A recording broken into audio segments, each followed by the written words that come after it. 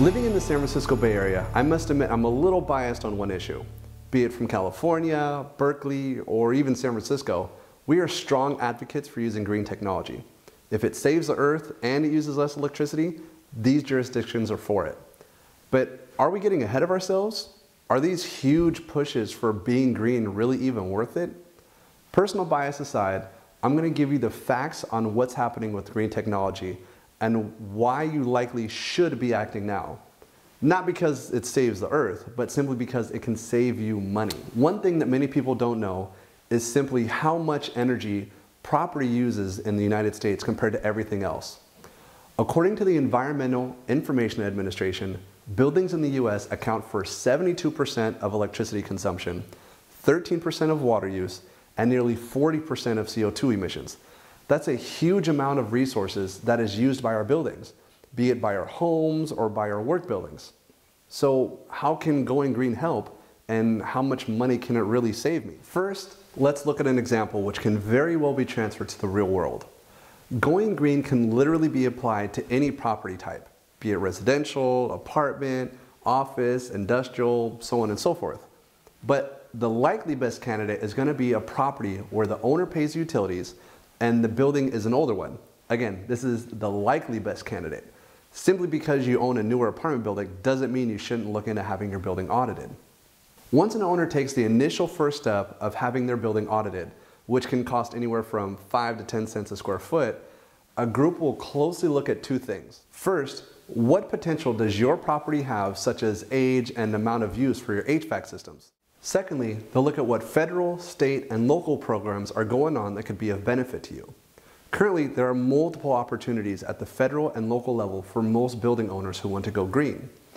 After having your building audited by the group of your choice, they'll present you with a few options.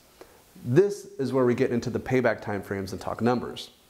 In the past, the technology was too expensive and the payback period would be 15 or even 20 years. It just made no economic sense to do any improvements. However, with the current drop in prices in multiple green sectors, such as solar panels, and the tax incentives provided by multiple sources, many people see a payback of 7 to 10 years.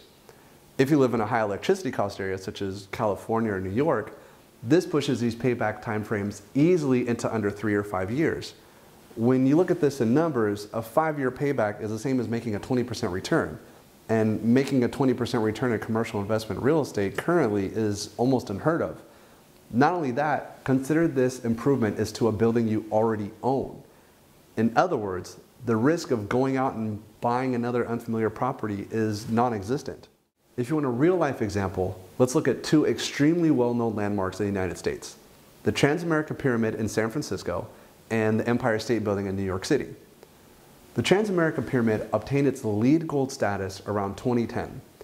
The owners of the building spent nearly $4 million retrofitting the building.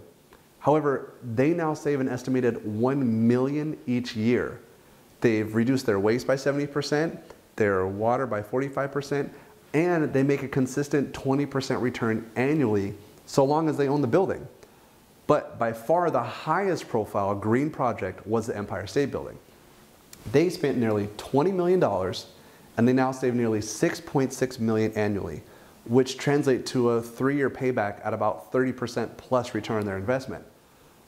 Along with all this potential savings you could see as a building owner, this updated green building could bring you more money in the form of rent. In a recent CoStar study, green buildings command higher rent per square foot, have lower vacancy, and fetch a higher price compared to non-green buildings.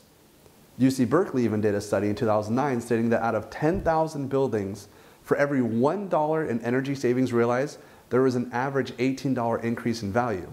And there's literally tons of studies across the board which show that buildings that are up to date with green technologies have benefits to both the building owners in the form of savings and to the tenants in the form of their productivity.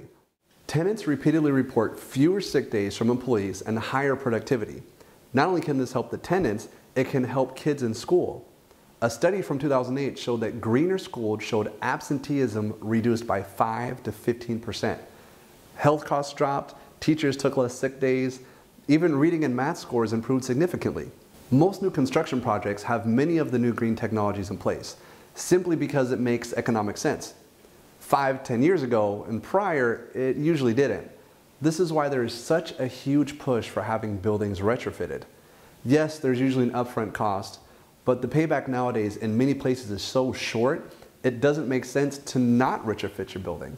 Not only that, there's currently programs emerging that handle the brunt of these upfront costs so property owners can still retrofit their buildings just with a slight less return period. Less energy waste, less water waste, and more money in everyone's pocket. All the more reason that even if you're not a huge proponent of going green, it's hard to dispute the aspect of saving green. Now that's good to know.